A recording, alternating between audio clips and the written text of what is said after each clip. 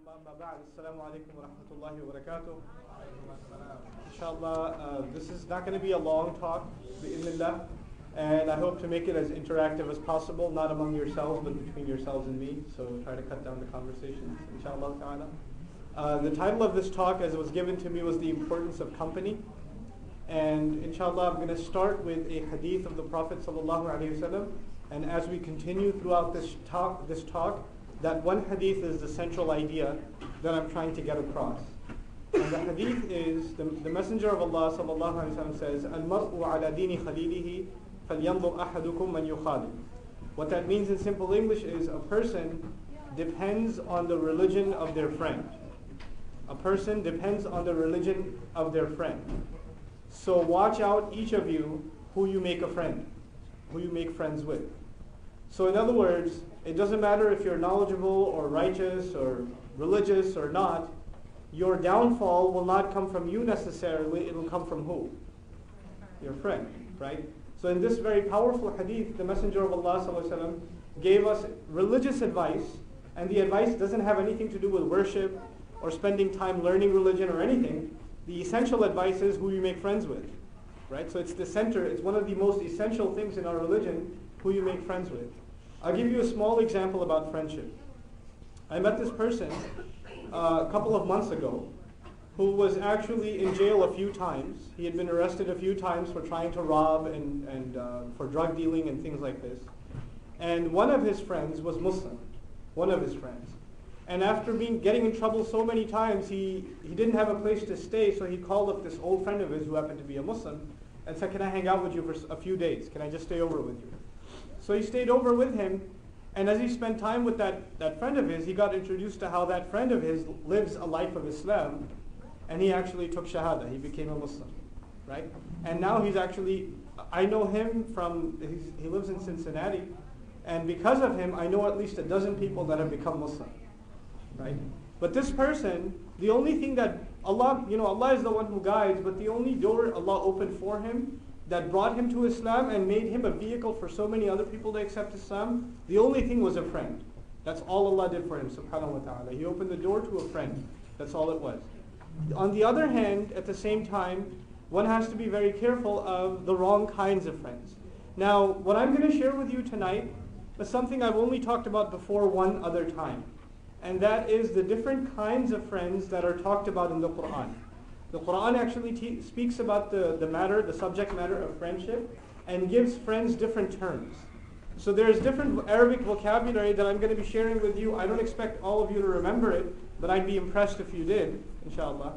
So I'll start with the first one. The first term for a friend or an associate that's used in the Qur'an is Qareen.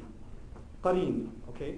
Now it's not used in the best connotation. So I'm going to share with you in what connotation it occurs, before I explain to you what this actually means. قَالَ قَائِلٌ مِّنْهُمْ إِنِّي كَانَ لِي قَرِينٌ. There's a bunch of people that make it all the way to Jannah. They're hanging out together, the best of the rewards are being given to them. In the midst of all their good times, one of them says, I used to have this qareen. I used to have this friend. So this guy's already made it to Jannah, he's hanging out with his new friends, and in the back of his mind, the thought comes, there's this friend I used to have that I used to hang out with all the time. Now I'll tell you a little bit about the word qareen. The word qareen actually comes from another word in Arabic, Qu'ran, which is a rope used in Arabic to tie two camels together. So qareen is a kind of friend that's always with you. They're always spending time with you. They're always calling you. They're always texting you. They're always emailing you. Whenever you get on your email, the first instant message that pops up is theirs, right? So this is the friend that's always, always, always around. Like in college, it could be your roommate, right? The person that's always right next to you. Or the guy that sits next to you in every class in school or something, right? This is your qareen. So this person gets to Jannah and he says, I used to have a qareen. Now come to think of it, I wonder what happened to him, right? And then he says, يَقُولُ, he remembers what his qareen, his really close friend, used to say to him. يَقُول إِنَّكَ لَمِنَ الْمُصَدِّقِينَ. He used to say, man, come on. You pray and you don't look this way or that way, and you don't go to these websites, and you don't have these problems. You don't go to that party that everybody's going to. Really? And you think you're on the right path? You're from the truthful, apparently? So my qareen, my buddy, who used to he used to live a life of partying, basically. He used to make fun of me because I used to avoid all of those things. Now, keep in mind, when people are friends, they have access to the same things. You know, your friend wants to go play basketball. Before he goes, what does he do? He gives you a call and says, you want to go? Right? He's going to go see a movie or something. Before he goes, or she goes, they're going to call. They're going to say, hey, you want to join me? Right? So when people are really close together, they want to take, when friendship is like that, then whenever one does an activity, he invites the other to that activity. So it seems as though this qira'ah that has been mentioned, what it implies is, most of us, we make friendships based on mutual interest, right? So you make friendships, for example, a lot of my friends I made in high school were people I met on the basketball court. I used to play basketball, these guys came and showed up, and we became friends, right? So we make friends based on mutual interest. So before you turn towards Allah and you leave your life of sin, maybe you used to hang out with these people that did things that aren't exactly pleasing to Allah. But you became close to them. They're your friend. But all of a sudden you heard a khutbah or two, or you came into contact with knowledge that affected your heart and you want to change the way you live. You don't want to spend your time doing those kinds of things anymore. But your friends haven't changed. So whenever they want to go hang out, or they want to go play pool at this bar at near midnight, they call you. For those of you that are younger, your friends want to email you something that they don't want your parents to know about, right? Or they want you to create a profile on Facebook that's kind of secretive, or whatever it may be, right? Whatever it may be that they invite you to, you say, you know what, I used to be into that stuff, I don't want it anymore. And when you say I don't want it anymore, they're going to probably poke fun at you. Say, come on, what's the matter with you? All of a sudden you're so righteous, you're the sheikh now? You know, come on, I know you. You used to be like, last 2 months ago. Remember? For God's sake, now you're going to act all holy? You know? So they're going to come after you, and this is what the person says. I used to remember he used to poke at me. He used to say, أَإِنَّكَ لَمِنَ الْمُصَدِّقِينَ. And then when I used to say, you know, I'm afraid of hellfire, man. I don't want to deal with it. I don't want to do this stuff. The only reason is I don't want to stand in front of Allah on the Day of Judgment. I don't want to be answering for all of these things. All of these moments I spend in questionable environments, all of the things I look at that are questionable, Allah is going to ask me for everything I looked at. يَعْلَمُ خَائِنَةَ الْأَعْيُنِ, He says. He knows even what you steal with your eyes. You look at something inappropriate and you don't think anybody else realized that you were staring. Allah knows you saw it. He knows that too. He knows the stealing of the eyes. وَمَا تُخْفِي الصُّدُورِ, and whatever else the chests are hiding. He knows that stuff. So this believing friend says to this guy who's not so serious about the religion, he says, no, you know what? I'm scared of standing in front of Allah. I don't want to be answerable. So that's why I'm not joining you. I can't do it. Right? So this person turns around and says, come on, أَإِذَا مِتْنَا وَكُنَّا تُرَابًا وَعِظَامًا أَإِنَّا لَمَدِينُونَ. Come on, get real. When we're gonna die, our graves are gonna get eaten, our bodies are gonna be eaten by worms and all kinds of insects, and we're gonna decay. How are we gonna come back to life and Allah's gonna question us? Come on, get real. We're gonna have all this judgment in front of us. There's gonna be a whole record. All of our actions are on some kind of video archive that's gonna be played in front of us. And all of this data is going to come on, please, get real. It's not going to happen. Just relax, man, chill out, let's just go. Right? That's what he used to say to me, and I didn't used to listen to him. Now this person in Jannah, he's with his new friends that are of course now in Jannah, and now they really get to party. Right? So he says to them, hey, you want to see him? You want to see my old friend? هَلْ أَنْتُمْ مُطَّلِعُونَ? You want to see what he's like, how he's doing nowadays? So guess what? They say, yeah. Where's he at? So now the next thing that happens is فَاطَّلَعَ فَرَآهُ فِي سَوَاءِ الْجَحِيمِ. Then he manifested, meaning they get to go, you could almost say like the fence of paradise, and they look over and what's underneath? What's at the bottom? Hellfire. And there's that guy burning there. فِي سَوَاءِ الْجَحِيمِ, in the worst part of the blazing fire. This guy's being burned and tortured.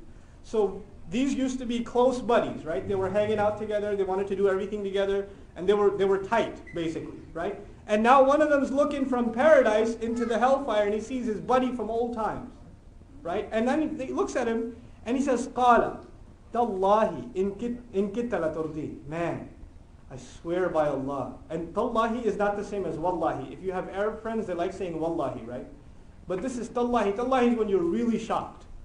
Or when you're really scared and terrified or angered, some emotion has overwhelmed you, then you don't say wallahi, you say tallahi instead. Okay, that's a rare usage in Arabic. So he says tallahi, and then he says, basically in English, he would say, I swear by Allah, man. Oh my God. This expression you have, oh my God. He sees this guy, and what does he say? In kitta la turdin. You almost made me trip. You almost took me with you. irda, the word that's used in Arabic here, it's used when you make somebody else, you push somebody else off a cliff. Or you push somebody else into a ditch. Somebody was standing in a risky place, and they would have been okay by themselves, but somebody else comes in, puts them off balance, so they fall with the intention of destroying them. So the guy in Jannah says, man, I almost listened to you. Almost. Thank God I didn't give in. Look at where you are. In kitta la turdin. So subhanAllah, it's such a huge, huge thing. How a friend can, out of just being buddies to you, can destroy you. Can utterly destroy you. And then he realizes the favor that Allah has done to him. So he says, وَلَوْلَا نِعْمَةُ رَبِّي لَكُنْتُ مِنَ الْمُحْضَرِينَ. Had it not been for the favor of my Lord, that favor was what? What was the favor? Can you think of everything I've said so far? What was the favor of Allah on this person? Huh? Within the context of what I said, something specifically was the favor. Huh? Something about a friend? You've been paying attention. That's the title, something about friends or something. But what is the favor of Allah on this person? What is he so grateful for? What did Allah give him the power to say to his friend? No. No, I can't, man. No, stop. You go, whatever. I don't even think you should go, but if you're going to go, at least I'm not coming with you. Allah gave me that strength. That is the favor of Allah on this person that saved him from hellfire. That he gets to party in Jannah and talk about that fading memory of that loser friend that's burning in hellfire now. So he says, لَوْلَا نِعْمَةُ رَبِّي لَكُنْتُ مِنَ الْمُحْضَرِينَ. Had it not been for that favor, I would have been from those who are being presented as an example today. The people in Jannah say, man, look at that. Thank God we're not there. And I would have been one of those people that people point at and say, oh my God, have we been saved? لَكُنْتُ مِنَ الْمُحْضَرِينَ. So in this context, this person, the one in paradise, is looking at the guy in hellfire and he says, أَفَمَا نَحْنُ بِمَيِّتِينَ. Isn't it the case that we all got to die eventually? And didn't it happen? And all of us, we only died once. إِلَّا مَوْتَتَنَا الْأُولَى. We only got to die once, that one death that we experience in this life. And that's it. After that, we had eternal life. We got to enjoy eternal life. Allah says at the end, إِنَّ هَذَا لَهُوَ الْفَوْزُ الْعَظِيمُ. No doubt, this, in fact, is the ultimate success. The ultimate success in this passage is to escape the temptations of a bad friend. Is to escape the constant bickering of a friend who wants to pull you into evil deeds. Right? That Allah describes it as a normal success because that might lead a person to paradise. Now, you may be a qareen, or you might have a qareen. You might be the bad influence yourself. And you might be someone who is influenced by someone far worse than you. Right? So the reason I'm sharing this with you is to do a little bit of muhasabah. Think about your own life and what kind of role do you play among your friends? Are you the person who's always using foul language to get attention? And when those say, man, don't talk like that. Oh, well, what the boop, boop, boop doesn't matter. Right? Is that you? Are you the person that's the qareen who puts into other people's hearts that it's okay to use filthy language? Because Allah says, بِئْسَ الْإِسْمُ الْفُسُوقُ بَعْدَ الْإِيمَانِ. Even the mention of terrible things is corruption. Even the mention of corrupt things is terrible after you have faith. So it's a sign of no faith that a person uses foul language. Are you the person that looks at things that are highly inappropriate, disgusting on the web and calls others to look at them too? Are you from those people? Or are you of those who call you to those things and you get tempted by them? Are you from those people? So this is the qareen. Now there's another kind of qareen. The qareen I talked to you about was the close friend, right? But there's another qareen that's spoken about in the Quran, and we're going to talk about that now. وَمَنْ يَعْشُ عَنْ ذِكْرِ الرَّحْمَنِ نُقَيِّضْ لَهُ شَيْطَانًا فَهُوَ لَهُ قَرِينٌ. Whoever walks away from the mention of the Most Merciful, whoever walks away from remembering Allah, they are too busy indulging themselves in a life of entertainment, in a life of pleasure, whatever it may be. They walk away from the remembrance of Allah, really. So even when they make salah, like we just made salah less than a half hour ago, even when they made salah, it's just standing there listening to some sounds pass by their ears. They're not really remembering Allah. They're just kind of waiting, when is this over? Because I got to eat something. Right? They're not really praying. They're only standing in line because the elder said, hey, stand in line straight. And they're just standing in line straight. That's it. There's no other motivation to be in prayer except that the elders have forced you, or might as well because everybody else is doing it. Somebody might yell at me if I'm outside or something. They've walked away from the remembrance of Allah. You see, nobody can make you remember Allah. even if you're praying on the outside, where does remembrance of Allah take place? On the inside. Nobody can see that for you. So you could fool everybody else. You could fool your mother and your father and the imam or whoever else to thinking you prayed, you remembered Allah. But Allah knows if you remembered Him or not. You can't fool Him. You can't get past Him. So Allah says the one who walks away from the remembrance of the exceedingly merciful, the punishment in this world is Allah assigns and imprisons a qareen for him, a shaitan who's a qareen for him. Now what's a qareen? A friend who is always there. He's always there, right? So the moment you have a moment of silence, you have a moment of solitude, you're alone by yourself for not 2 minutes go by that an evil thought crosses your mind. What is that the case of? That's the case of someone inflicted with a qareen. A qareen has invaded their life. So they can't spend 2 minutes by themselves without falling into evil. You know, some of the scholars like Ibn Qayyim rahimahullah describe a person who is so sinful, the only time they're not sinning is when they're sleeping. And even then they miss salah and sin more. Right? So this is a person whose qareen is a shaitan. Really, literally a jinn that can't even see. They think it's their own thoughts, but it's that qareen that's been assigned to them because they walked away from the remembrance of Allah. May Allah protect us from that kind of qareen. So that's a terrible kind of friend, a qareen. Mostly the word qareen is used in bad connotations in the Quran. The second kind of friend I want to talk to you about is khadul. Khadul. I know these are hard words, you may not remember them, but at least remember the lessons behind them, inshallah. Khadul is a kind of friend who shows you, who wants to see you and himself have a good time. They show you that they're loyal to you. Until the time comes when you actually need them or rely on them, then they show their true colors. They weren't there for you. They had an ulterior motive. Right? You thought that they were a sincere friend. You thought that they were actually there for you, but they weren't there for you. They were for something else. Okay? So they were basically kind of using you. Okay? You were being used by someone. And I'm sure you've had experiences or you've been a khadul to someone else. Okay? So a friend that is only there to use you. And the ultimate khadul that's mentioned in the Quran, Allah Azza wa Jal says, وَكَانَ الشَّيْطَانُ لِلْإِنسَانِ خَذُولًا. That the shaitan has always been a khadul to the human being. Meaning the shaitan comes and presents his message in a very friendly way. He doesn't come to you and say, by the way, I'm shaitan, follow me. He doesn't do that because anybody who would recognize him for shaitan would say, A'udhu billahi minash shaitan ar-rajim. And we wouldn't be interested in following shaitan, except nowadays in high schools there is a big thing with the devil worshipping cults. Right? The goth culture is getting really big into that stuff right now. Right? So even that's coming to manifest that humanity is so utterly blind that they've lost even their animal instincts to walk away from danger. They actually want to worship shaitan.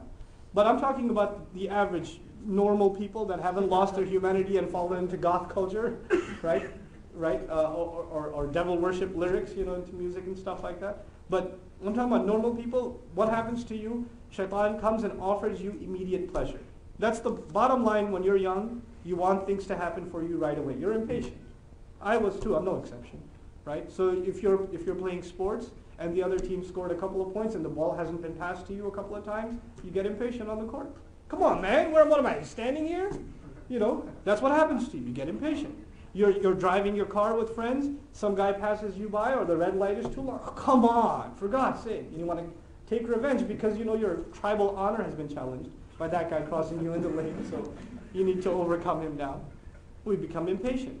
So we become impatient. We can't stand in lines too long. We can't wait for our parents. Your mom says, "I want to talk to you about something. I want to give you some advice about preparing for your exams." Oh God! And now she's going to give me a whole, probably 4 minutes and 37 second speech. And how am I going to? You're impatient. And shaitan comes and says, "Look, if whatever I have to offer you, you don't have to wait. It'll come right away. 2 clicks away, man. 2 clicks away. You just turn to that channel. Just a little phone call, just a little text. It's right away, the immediate pleasure shaitan offers. And you would think this is in my best interest. When you're at that age and you're hot-blooded and your temptations are running wild, you figure this is in your best interest, right? But you know what? Right now it seems like it's in your best interest and nobody understands you because, they're all, my parents don't understand me. You ever heard that before? But your friends tell you that probably, right? My dad's weird, or my mom just, she has a funny accent. I can't really talk to her about Twitter because she thinks there's something wrong with my eye. So they don't, most of the parents here don't know what Twitter is. So don't try explaining it to them either. Okay. So now with that, what happens is shaitan comes and he offers you immediate incentive, immediate fulfillment of your temptations. But you know what? That is the best means for you to be destroyed. The time where you will preserve or lose your humanity is at this age. You will lose your humanity if you give in to your temptation. I'm not talking about iman. I'm talking about your ability to be a decent human being. You will lose that. The people that fall into their temptations have no respect for themselves nor for other human beings. And I'll be flat out with you. It's high time that we talked about some of these things in public and on a platform that we can be honest about. Our youth have a very serious problem, have multiple serious problems, most of which, if our elders even knew about, even a little bit, they would probably pass over. Okay, they would have heart attacks or high blood pressure problems because those even certain words that your children have words in their vocabulary that you don't even know exist. And if you knew they existed and what they meant, then you would probably be going to make umrah because you heard those words and you need to compensate and sacrifice a few camels or something, right? Because you have no idea the world they live in. And I don't claim to know because I went to high school in the good old days in the 90s. And those were pretty bad, but they were the good old days compared to what is there now. It's really bad now. And I know some of the stuff, and even then my ears start getting red, and I said, man, I'm going to have my girls are going to be teenagers in a decade. What am I going to do? So now, having said all of that, yes, the problems are different. Your parents don't understand, but the fact that shaitan is calling you to them hasn't changed. He was deceiving young people thousands of years ago, and he's deceiving young people now. Yes, the temptations are different, the technology is different, the access is different, but the game is the same. He wants to land you in hellfire. He wants to have you lose your decency. That's all it is. That's all the game is. So now shaitan will prove to be a khadul to you. Probably already in this life, you will fall into his traps, and then you'll say never again, and then fall again, and then say never again, and then fall again. But really you'll realize he's khadul when we see him, on the day of judgment, when the people who followed him, may Allah not make us from them, they will be cursing him and saying, man, we should beat this guy up. He's the one who talked me into all this stuff. He'll say, you know what? Let's just burn now, okay? We're all here together. Can't do anything about it now. If you really had a case, you wouldn't have been here. So let's just relax, okay? Let's just enjoy the flames. So that's, basically, in a nutshell, that's the dialogue that occurs in the Qur'an. What are you whining about now? When you had a chance to walk away, you didn't. So don't blame me, right? Don't blame the salesman. You signed the contract and you bought the car. You can't blame the salesman. You should have done your own homework. So this is khadul. This is the second kind of friend. What was the first kind of friend again? I forgot. Qareem. Thanks. Okay. So here's the third kind of friend. Now we talk about hopefully better friends, inshallah. The first good friend is rafiq. Rafiq. Rafiq comes in Arabic from the word mirfaq. Right? Mirfaq is literally a pillow, something you recline on or you relax on when you're exhausted. A rafiq is a kind of friend you can count on. A rafiq is a kind of friend you can turn to when you are in the hour of need. The rafiq is the kind of friend whose advice is going to benefit you. It is going to be a source of actual comfort for you. Not deceiving comfort, but actual comfort for you. So who is your rafiq? Allah Azza wa Jal in the Qur'an, He gave us a very explicit definition of who our rufaqa are. Who is going to be rafiq for you, that kind of friend. Allah says, وَمَنْ يُطِعِ اللَّهَ وَالرَّسُولِ, and whoever was to obey Allah and the Messenger sallallahu alaihi wasallam, فَأُولَٰئِكَ مَعَ الَّذِينَ أَنْعَمَ اللَّهُ عَلَيْهِمْ, then those are from those who Allah, they belong to the group that Allah showered His favors upon. مِنَ النَّبِيِّينَ وَالصِّدِّيقِينَ وَالشُّهَدَاءِ وَالصَّالِحِينَ, from the prophets alayhi wassalatu wassalam, وَالصِّدِّيقِينَ, we'll talk about who these people are. For now we'll just say the relentless confirmers of truth. وَالشُّهَدَاء, and those who bear witness. وَالصَّالِحِينَ, and the righteous. وَحَسُنَ أُولَٰئِكَ رَفِيقًا. And how awesome these people are, those are as far as being a rafiq. So who are your reliable friends? Who are your reliable friends? In other words, rafiq, the prophets, alayhi wassalatu wassalam, well, they've passed away, alayhi wassalatu wassalam, with the exception of one who hasn't died. Which one hasn't died? Okay, good. So we're clear on that. And the second, as-siddiqeen, those who relentlessly confirm the truth, and they're even around today. Okay, those who confirm the truth. Then ash-shuhada, those who bear witness, and this means those who bear witness with their speech to the truth, those who bear witness with their character to the truth. Right? These are people that live Islam and are not afraid to show it. They live Islam. And the ultimate of those are the martyrs, but it's not limited to them. And as-salihin, the righteous people, people that do good things. These are the people that you can depend on. Now you have friends that are messed up. Yo, brother Nouman, I got these friends, man, they're messed up, bro. They do some really bad things. I can't even tell you, man. If you won't even understand. Yes, I know. You have really messed up friends. Congratulations. If I had a cookie, I'd give you. Okay? Now, the thing is, the thing to boast about isn't how messed up friends you have, but where are your good friends?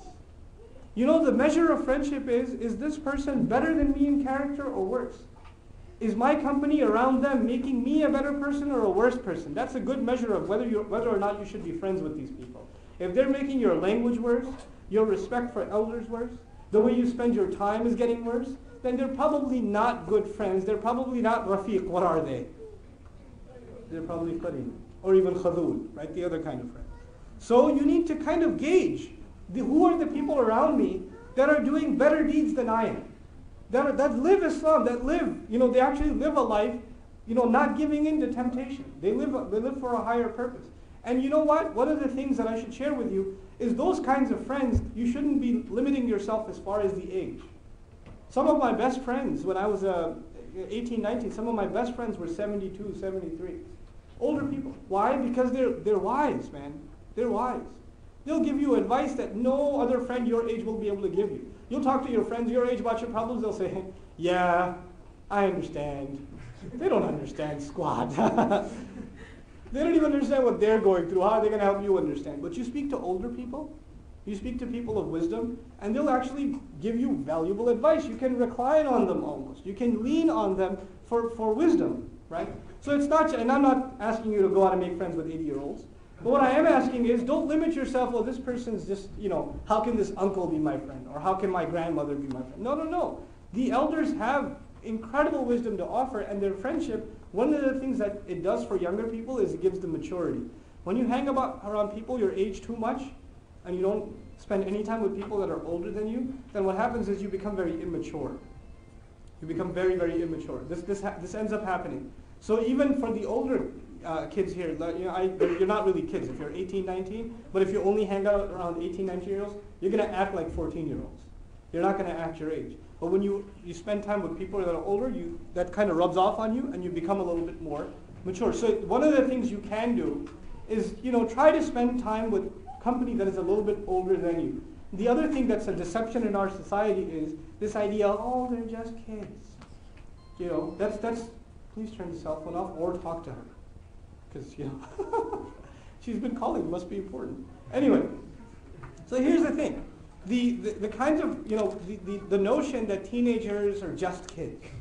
Oh, they're just kids, they're just having a good time, that kind of thing, right? We act according to what we believe we are. In Islam, as soon as you hit puberty, you're an adult. You're an adult.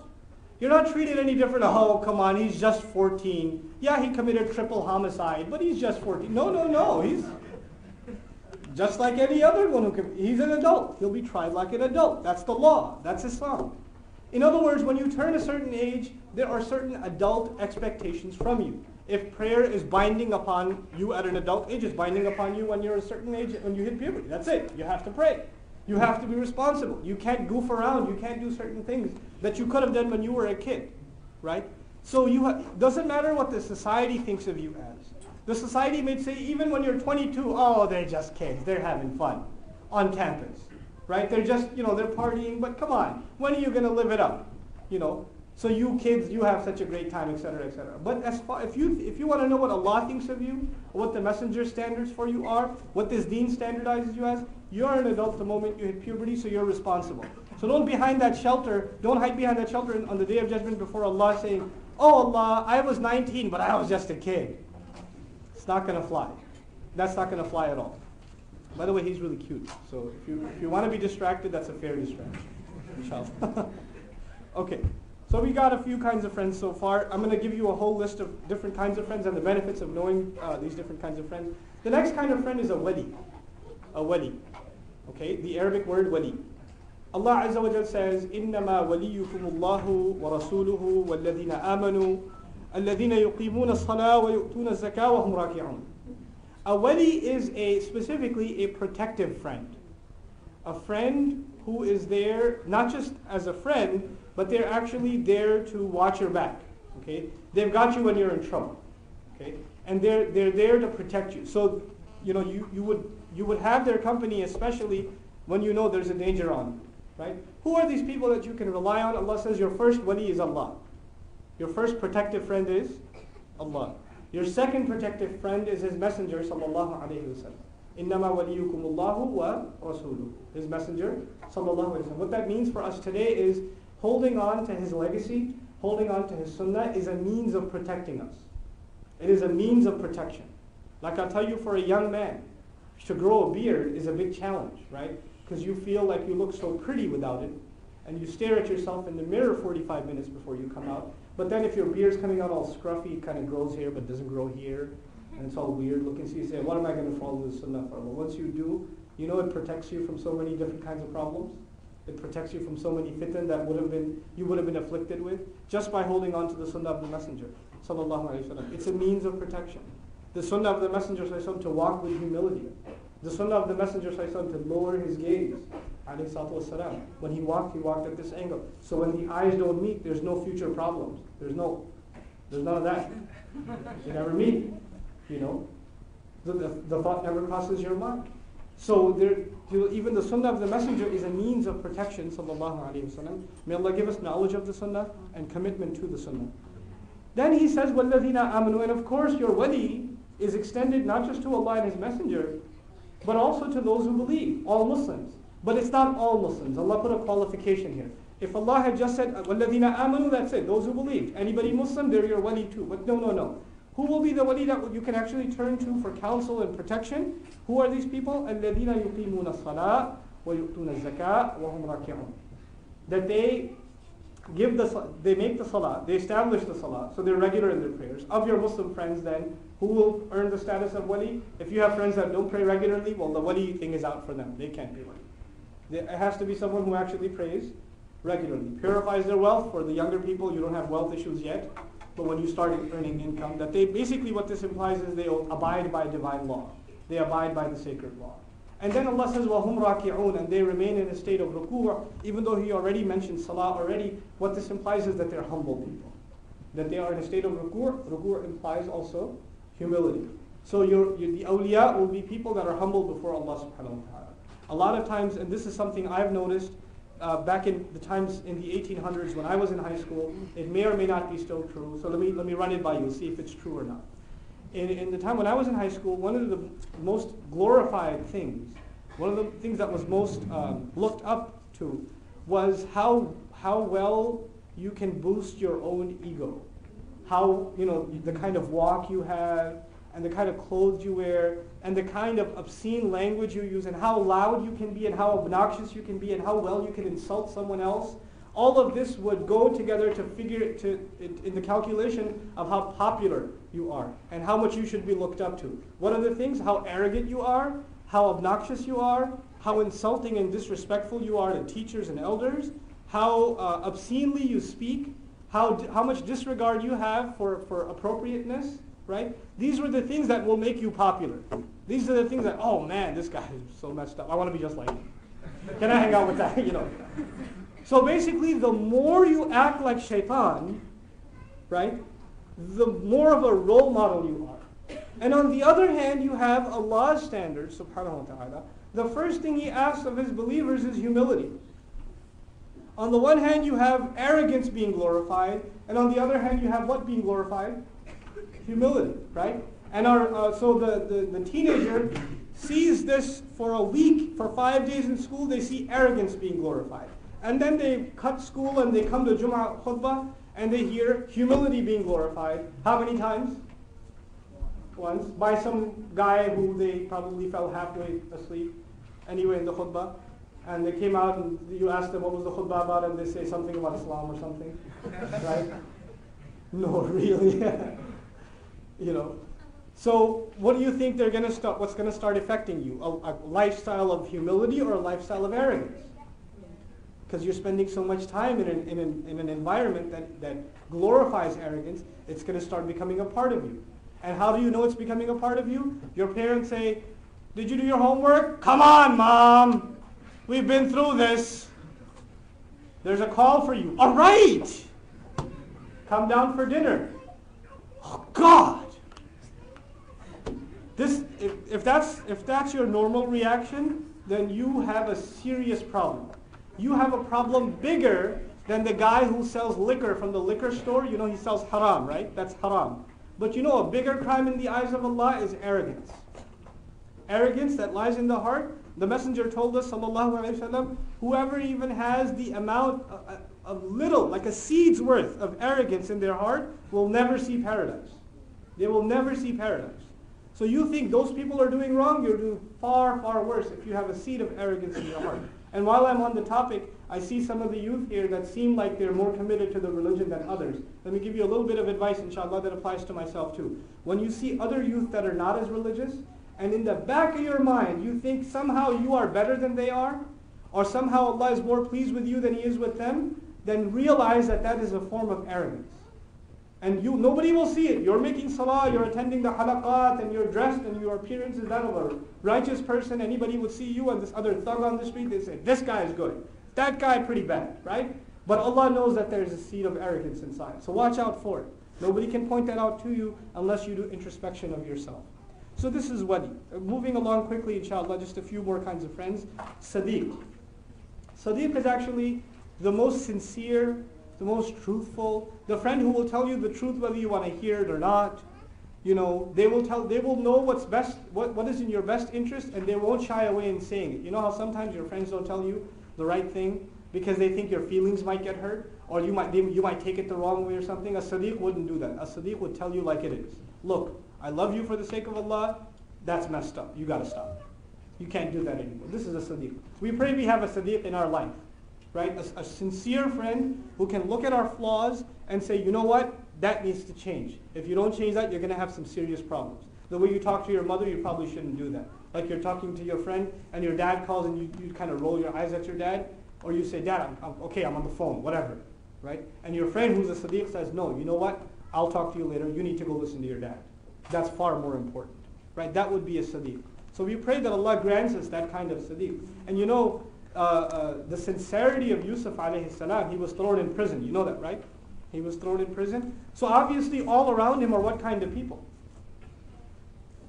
Convicts, right?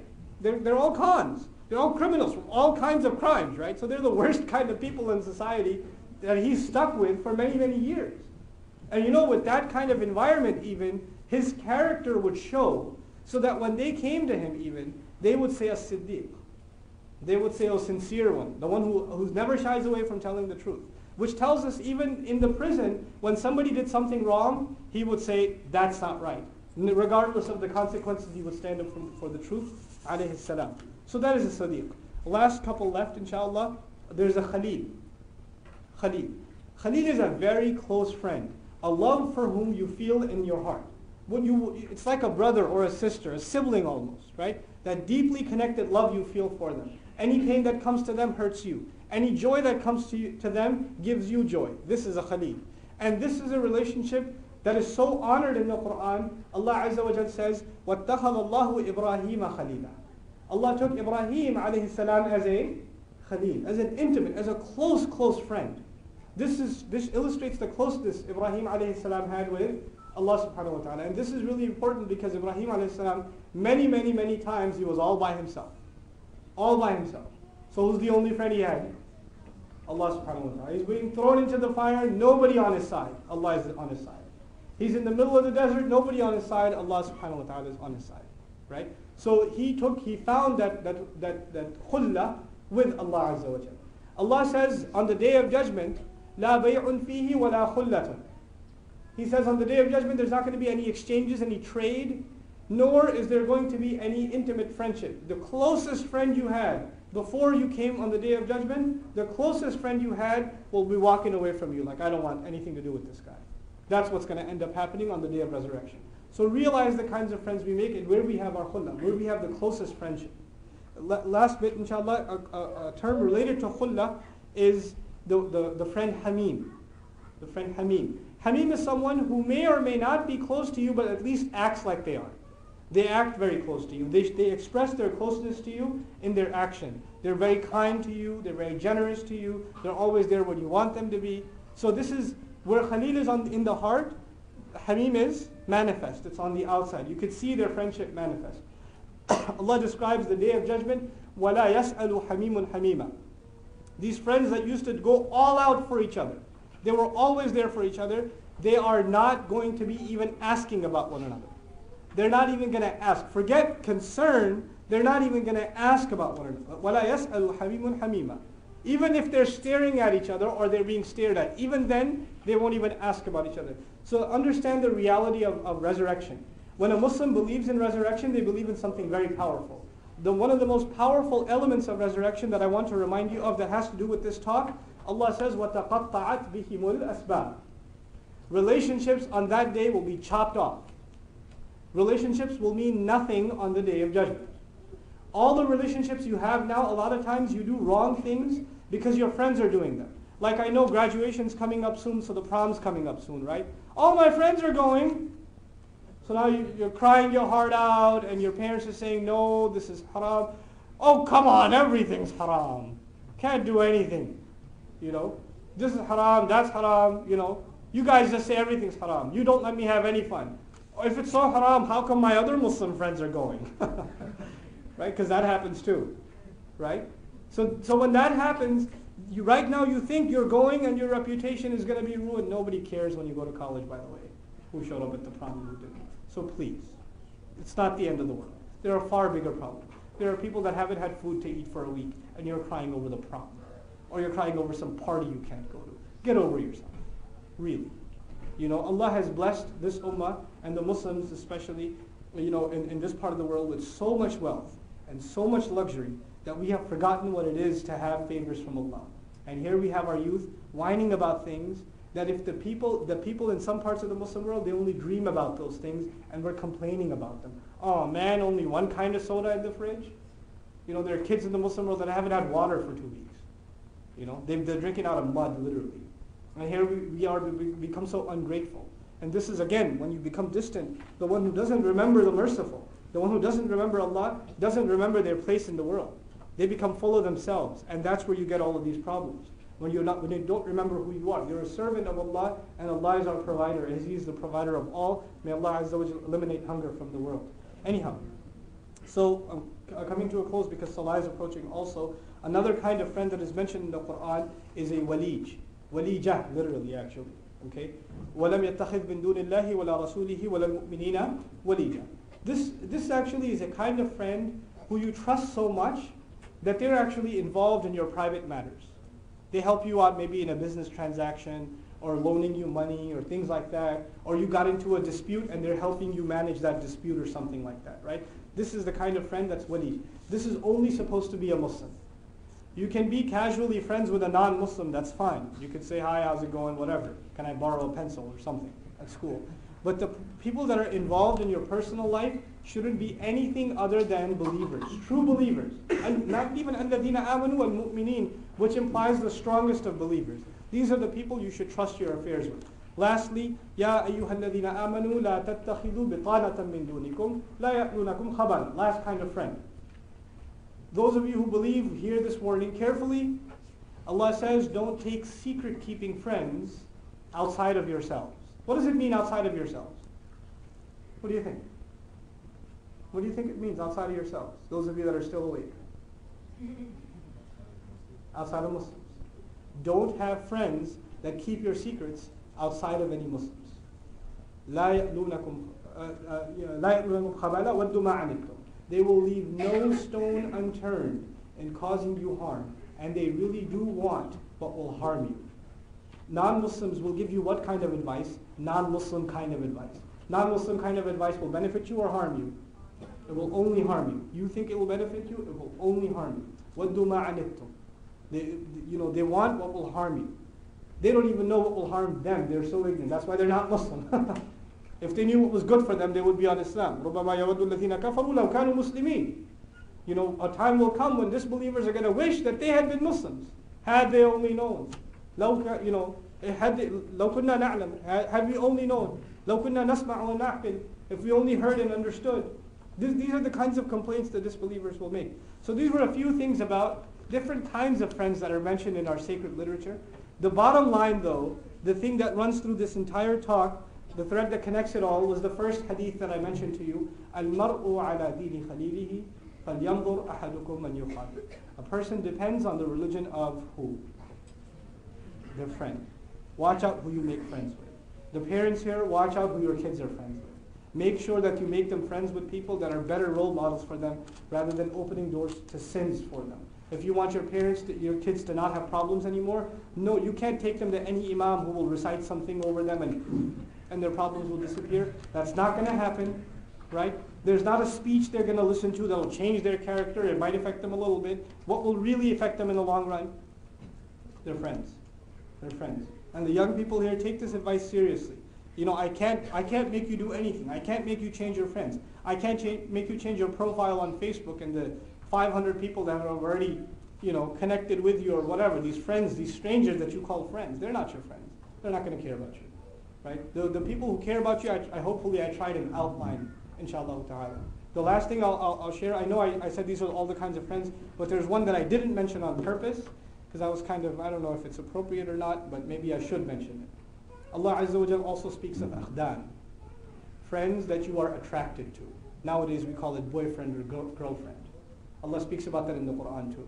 Allah says when you're looking to get married, it's not just that you're looking to find akhdan. It's not just some shallow infatuation. Marriage is far more to us than it will ever be to the non-Muslim. Marriage to the Muslim is far, far more. It is not something shallow like, oh, she's cute, I want to marry her. No. It's far more responsible. So don't give in to these lowly standards, these lower than animal standards that have been set for you by pathetic media that you are hypnotized by watching it every single day, like a bunch of animals that haven't been given their food to eat at the farm that they start whining. You start whining when the next episode's going to air because you're so addicted, right? If that's how pathetic you become, then you're losing your humanity. Seriously. Lose your addictions. Lose your addiction to entertainment. Lose your addiction to these kinds of lowly things. And if you become part of a relationship, and this is a reality of the Muslim youth, if there's some girl you've been texting or talking to or getting together with, or some boy, if that's happening, nobody knows. I'm not saying I know, but if that's happening, walk away. Walk away from it. Save yourself now. No, you think nobody's watching? Allah is watching. Allah knows. You think you're out of trouble because your parents don't know? Allah knows, and that's far more trouble. Believe me, that is far. If you have an ounce of belief left, then walk away from those situations. Just walk. You don't have to say, by the way, I heard this speech, I'm walking away. No, just walk away. Leave it. Inshallah ta'ala. May Allah protect our youth from all kinds of trials that surround